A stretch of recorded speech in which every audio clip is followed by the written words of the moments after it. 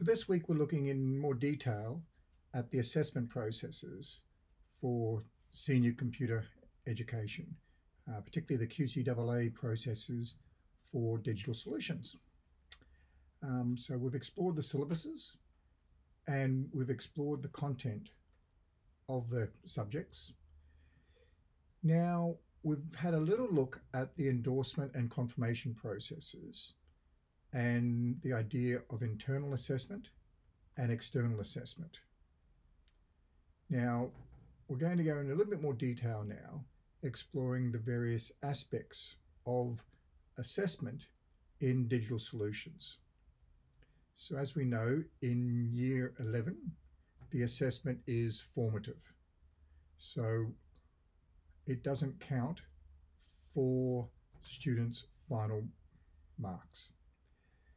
In almost all situations, there are some circumstances where it may, where, for example, if students are unable to complete assessment in year 12, where in that sort of exceptional circumstance, it may incorporate some year 11 results.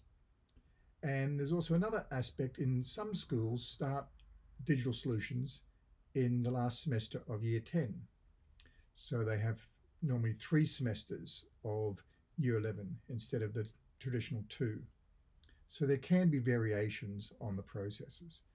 But in the main, school-based assessment is established by teachers and by the school.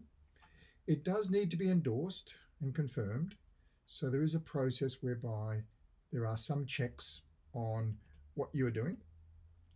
But in terms of specifics, as we'll see with year 12, it's not as thoroughly monitored and fixed as we have in the year 12 work. So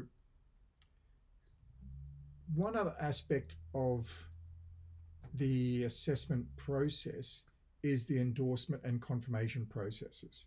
Now these relate particularly for the year 12 material, IA1s, IA2, IA3, and for the there are processes you can also get involved in terms of writing material for the external exams.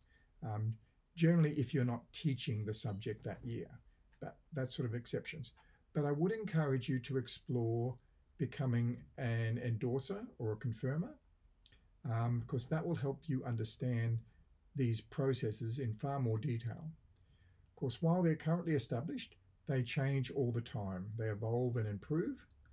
And being familiar with them means that you will be able to maximize the opportunities for your students to do well within the system as it's set up around their assessment. So looking at the year 11 internal assessment, there's 2 samples for Unit 1 and Unit 2, and we'll go through those in the tutorial and just unpack what they mean in a little bit more detail.